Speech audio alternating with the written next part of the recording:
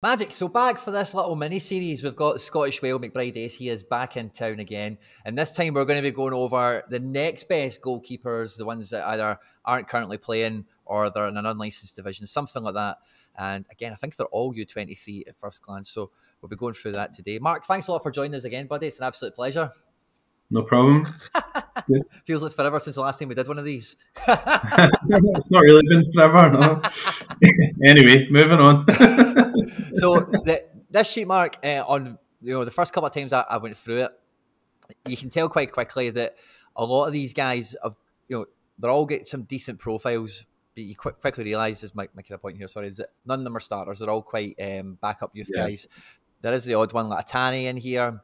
Osaka's a rotation option, whatever. But these are the next best guys. They didn't make the cut for the last section of the sheet of the last video. If you could hit the subscribe button, I do daily videos on SoRare, everything from hints, tips and tricks all the way through to live streams and tips on cheap players to buy. That will also automatically enter you into my March giveaway. I'm giving away a rare Davy Klaassen, who's a midfielder for Ajax, and 2 limited goalkeepers. If you want to stick around to the end of the video, we'll get into all the giveaway stuff again there. Is there one on this list that stands out to you as somebody who you're excited about? How do you want to tackle it, Marky? Yeah, I mean, well, obviously this is the kind of cheaper end of things as well. I mean, obviously the starters are pretty mad in terms of prices and things as well, So I think you want to maybe highlight straight away. Obviously, this sheet's from 6 weeks ago is the Kaiser, I think I've spelled his name wrong. It's Kaiser, he was selling limited wise for £14.50, and I picked up a good few of them. And obviously, Paya's been dropped.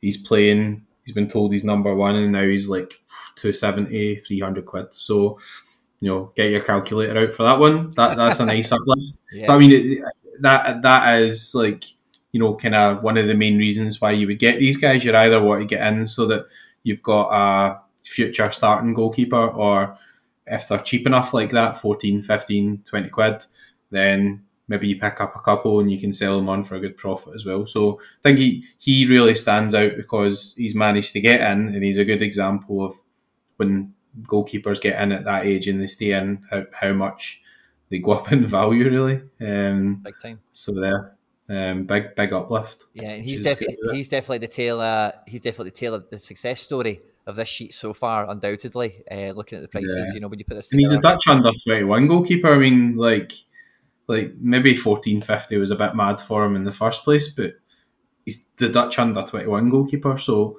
that in itself brings a bit of value. You just think, well, he's playing at a certain level, and obviously you don't know how long it's going to take these guys to get in, and he's getting in quite quickly, so much so that I get outbid in the rare auction, and then 2 days later he got in. But I built up some limited, so I'm not going to complain about that. But it's just nice to see him playing, so that's good. It's and obviously a quite big list there, but there's kind of certain things I'm looking for here in terms of backup goalkeepers. So are they playing cup games? There's some guys on here who don't play normally, but then they play cup games. So Diogo Souza and Tylerspor, the reason he stuck out is because he plays every cup game. He actually played recently because other goalkeeper got suspended and he got a clean sheet. Nice. And he's now selling for 70 or 80, even though he's not a number one. I think he might have dipped a wee bit again, but on the clean sheet, he went up to 80 or 90 quid, even though he wasn't number one. So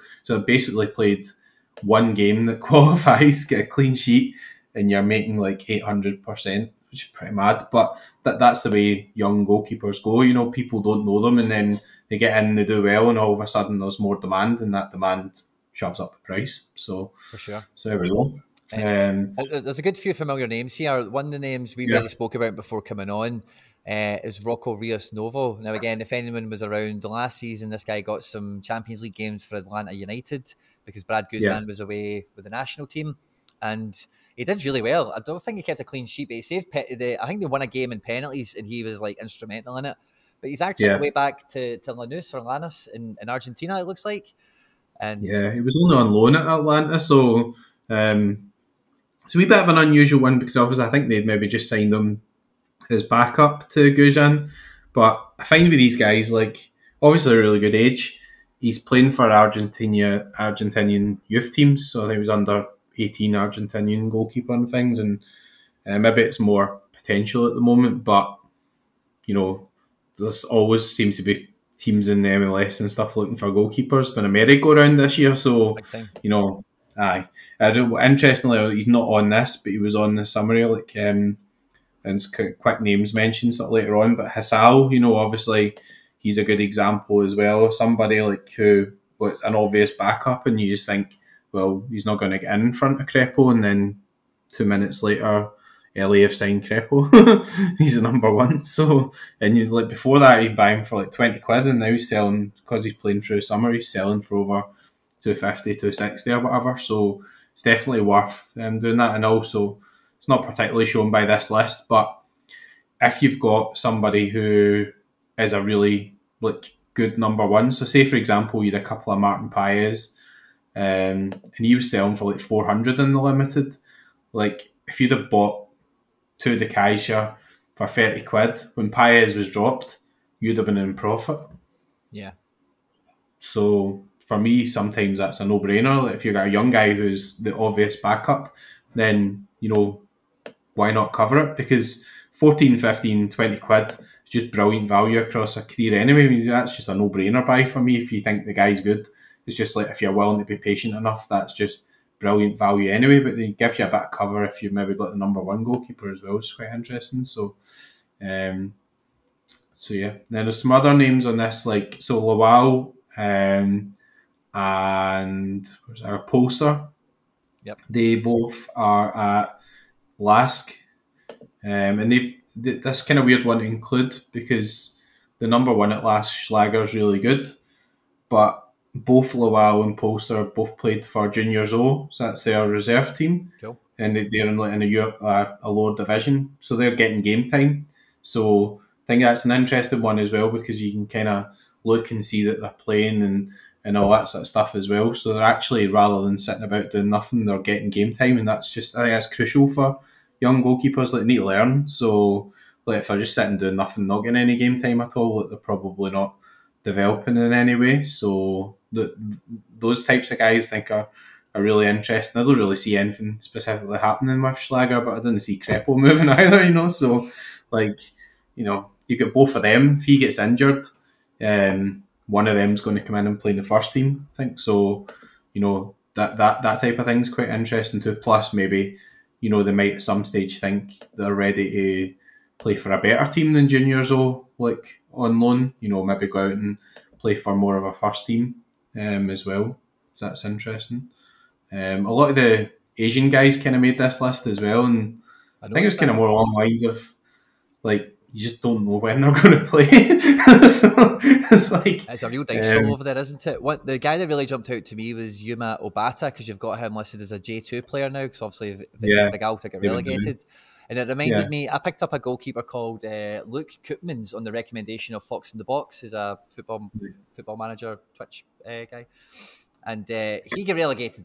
But he got relegated as a backup. They lost the number one. Now he's the number one, and it looks like they'll be getting promoted. So I might eventually, after 12 months. And it's weird because, like, you know, that'll happen next season. Now, that's not going to happen anytime soon, but it feels really close to me now. And having those guys that it's maybe a promotion away, like we spoke about Chevalier in the last video, he's on loan. You know, whether they get promoted or not is irrelevant to him. But those division below guys can go under the radar because they don't get cards minted either while they're there. Yeah, and Abata's only 20, so like the reason I included, I own a couple already, but Sloik left, so Tokyo bought Sloik. So basically, it looks like he's going to get a game. Now, I've not actually checked if he's played any J2 games yet, but like, he's basically highly likely to be getting some games, and you know, obviously either they could get up, in which case then you've got a playing goalkeeper, or he could impress there and, you know, you could get a move or whatever. I mean, Japan and Asia is kind of funny. Like, they don't really seem to like young goalkeepers. Like, if you're okay, I mean, at that point, like, although he was rotated, he played most of last season, and I thought it was a good price at 100 quid, because I was thinking, well, they played most of the games last season, maybe they just rotated them out a bit at the end, and then bang, first game, some 35-year-old guys playing. So, like, but you know that, but obviously, if you get one of these guys and they play over the summer when there's no Europe on and they're consistently playing, then, yeah, you're going to make 3-4x that, I think. So can be worth picking them up, you know, particularly if they're not playing and nobody's interested and you get a cheap auction or whatever. Definitely worth having a look at them. What do you think about this guy you've got at Charleroi, Siachig? Yeah, he's an interesting one. He's only 18, but he came in one of the new names lists. So I noticed him because he's got a rookie card and he wasn't in the squad at the start of the season, but some way Charleroi had them on the bench or whatever, and so I started kind of looking into him from that point of view. So I don't know a great deal about him, but just found it really intriguing that he'd been added in at that point. So I think he's one for the future, obviously. You've got so much time, and obviously one of the key things I've included here is you can get this on SoRare Data, which is a great function. It tells you in SoRare Data when you search the player, but under 23 until 2028. So he put him away for a season or two, and he ends up playing somewhere like Cookie came through it again, and he wasn't playing, and he moved and he was playing. Then all of a sudden you've still got 2 or 3 years left of 23 usage, and you know sometimes these guys come out they're a wee bit more expensive than normal because they didn't have any cards. So obviously the rare's only like 140, 150 quid. I think he's probably went up slightly now, actually, believe it or not. I think he's a wee bit more now. But I think he's limited, still selling for around about that price. So yeah, I think he's the type of guy where you can just kind of have a bit of a punt on him for the future. He's a young European rookie card and he's been in squads. So it's obviously quite relevant, you know. Like, what's he doing in a squad unless they think he's actually good enough to take a step up at some point. So probably the name that jumped out to me on this list was Finn Damen, who I've been a big fan of since watching Germany win the Euros, not last summer, but the one before. But again, he brings up an interesting situation because not only is he a backup, but he also loses his U23 status at the end of this year. And that does offer some opportunities for, like, you know, we've spoke a lot about backups in the situations where they can actually come to fruition. With a guy like that, as we all know, U23 keepers carry a premium, and with backups it's not quite as strong as with a starter, of course. But with guys like that, like, so Finn Damen, like, it could be called MD, right? A U23 backup that you've got high hopes for. When he loses that U23, we would expect to pick him up cheaper. But would that stop you, Mark, the guy not being U23, if you really back him? I don't think so, but I think like he looks a good quality because he's obviously played for Germany and stuff before as well. So, like, you know, he's playing in a good league. If he plays and he's good, then he's going to be a champion goalie as well at a good age. Yep. So look at guys like Mary, probably a bad example because he couldn't save himself, I don't think. But I used to own him, but like he's been honking anytime I've seen him playing. But anyway, he's rotated in, he's rotated back out, but he goes for, even though he's not playing just now, he's still going for 0.5 or something for a rare.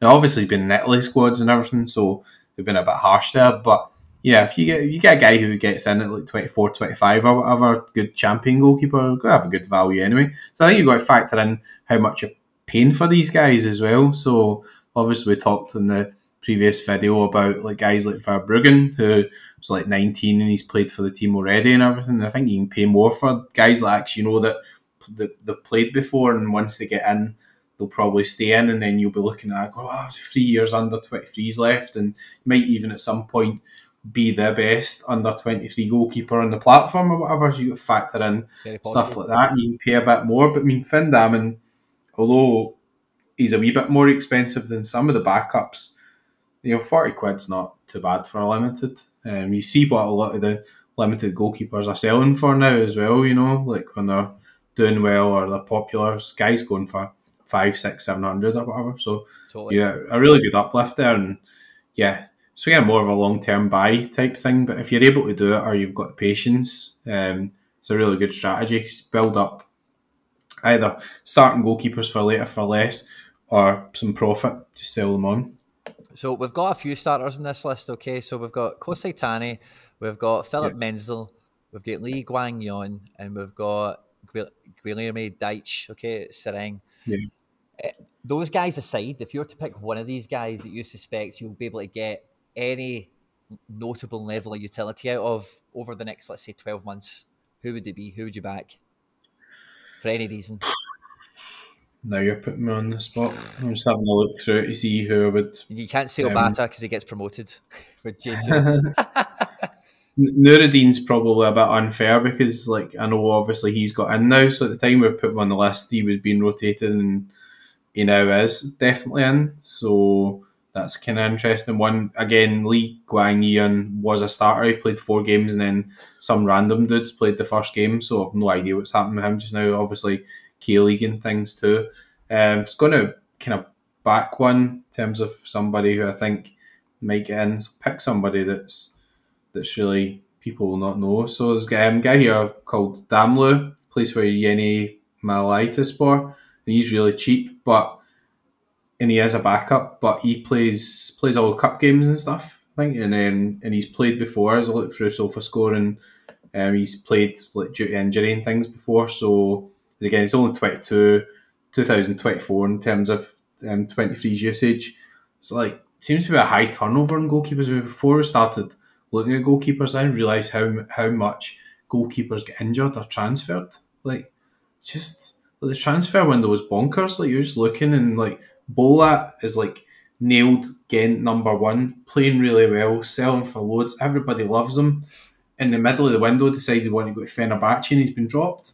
And he's not went to Fenerbahce, so now you can't use him. And like, it's incredible. So like, I think a lot of times with the backups and things, it's quite good to see guys who have been contributing something and might have a chance of stepping up, whether it's the #1 gets sold, gets injured, or they just get the chance themselves. And obviously there's a lot of teams in Turkey as well. Yeah. So there's a lot of goalkeeper spots to fill. So it might even be like somebody comes up from, because Adana come up this year and then they took Muric on loan. So like you might get somebody who comes up from the lower league and wants a goalkeeper or whatever, and now all of a sudden they'll be looking to the guys that are playing the cups or whatever. So yeah, I think he's a good shout. The only other one I like, I know you've asked me for one, I'll give you another one. I like Timothy Fayulu at Sion. He is out of contract in the summer, and that's another kind of Meri and Ospina situation there, where it's Flickenstein or the guy's called, I can't remember. He's played, Fayulu's played, they've been in, they've been out, and there's one point, look back in SofaScore, and somebody played 4 games, the next one played 5 games, and our guy was back in, and that type of thing. But he is good. He's a bit raw, but he's good, and he's out of contract in the summer, so kind of gives a bit of natural movement there. Like, what's he going to do?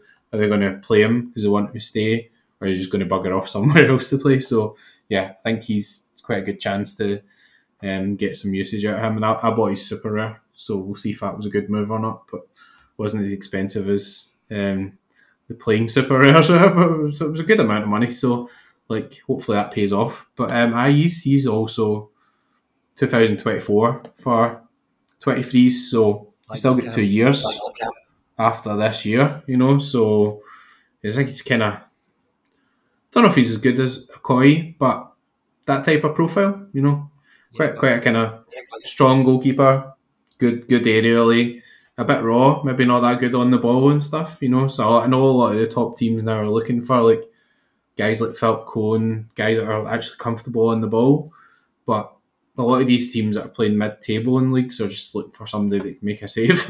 So, yeah, totally. We'll see where he ends up. But I've got loads of them, every scarcity. So I'll either have egg in my face, or I'll be looking very clever. He's good. The player on this list, he kind of fits that same mould to Fayulu, like that's, and kind of like Muric as well, is Josep Martinez at Leipzig. Yeah. So you know this, Mark, because you're the encyclopedia of goalkeepers. But Blaswich is signed on to be the backup for next year under Gavashi. So it very much feels like Josep is going to get some loan time next year. Now, he is not going to be U23 for that, which is the sore part. But he will look to be a playing keeper next year. Yeah. I think he when Gavashi was injured, he came in and he done quite well too. He did. So that's what kind of drew me to him. And I think when he came in and he played, even like he was like 40 quid or whatever, so it's actually expensive compared to some of these guys. But I think when he came in and he played like 1 game, he was up to like 80 or 90. So even just playing 1 game or whatever, no guarantee of staying in the team or whatever, just people seeing him play and doing well or whatever is can put a wee bit of a burst on his price. But that's exactly kind of what I was thinking, what you were saying. He has got a contract to 2024 as well, so obviously they had some longer term plans for him.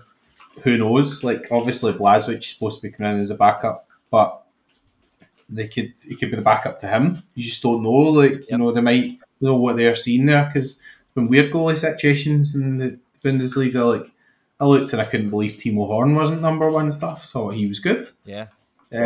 Obviously, maybe into a rough spell or whatever, but I think it's Schwabe or something that plays now, and I was like, I nearly bought him. I was like, oh, that's a good price for Timo Horn. I looked, he's not playing. So I think he might be back in now, because I was looking at Cologne the other day. Yeah. But yeah, you're right, he did definitely DNP for a bit. He definitely wasn't for a while, was I'm going to look that up. He played the last match. 1-0 win at home. I should have bought him then, is that? You're saying I should have bought him? I did. He played against Frankfurt. It was DNP. But the other guy, Schwabe, wasn't on the bench, so something must have happened to him. He must get injured or something. Marvin Schwabe, yeah, because he played the game before. So, but he had lost his place. So yeah. But I mean, I think as I said, there seems to be quite a high turnover of goalkeepers and things. Like, just don't realise or didn't realise they get injured that much, or like just. Let's get into all the giveaway stuff before I let you go. I'm still doing monthly giveaways, and I'm making it easier to enter. If you want to be entered to win this month's prize or any future giveaways here at the channel, all the same rules will always apply. Hit the subscribe button. You need to be a subscriber to enter, then leave a comment down below. Each month, a random comment from a random video will be selected as the winner, so the more videos you leave a comment on, the better the chance you've got of winning any of my giveaways. All the winners are announced at the end of videos the same way as we're doing here. The best way to keep up with the content has always been to hit the notification bell with all notifications turned on. As always guys, if you've enjoyed the video today, I'd appreciate it if you hit the like button. On screen now is some other stuff that I've made the YouTube thinks you might enjoy. Stay out of trouble, and I'll catch you on the next one. Take care. Bye bye.